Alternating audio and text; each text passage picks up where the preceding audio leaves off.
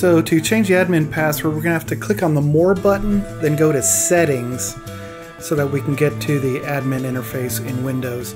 We'll punch in the administrator password here, and then click on Windows Settings. Now I'm going to click on Administrator down here, and go ahead and sign in again with that default password.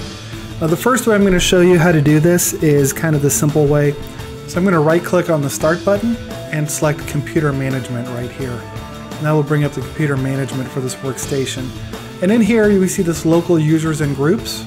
So I'll expand that, go to users, and there's the admin account that is created for Teams Rooms.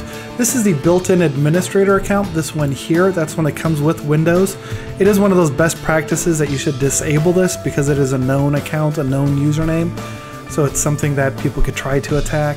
So in this case, a new account has been created called admin. So I'm just going to right-click, set password, and then proceed, and then enter the new password.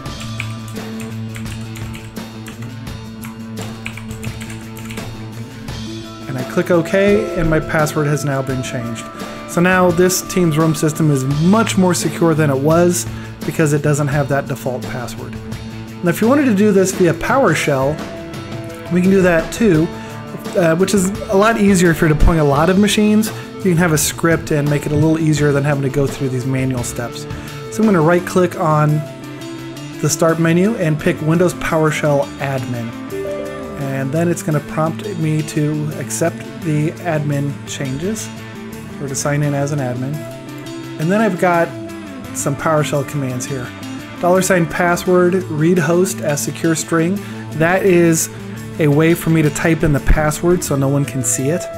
Then we're going to get the user account for admin and store that in a variable, and then we'll set the password onto that user account. So let's run this first command here and see what happens.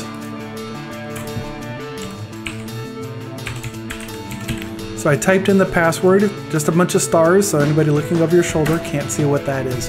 And that is now saved in $password. Now we can take the second command, which grabs that admin account, and then finally we can run this command to set the password. And that's how we can change the password on a local account using PowerShell. So you could script this and maybe make it a little easier than clicking around.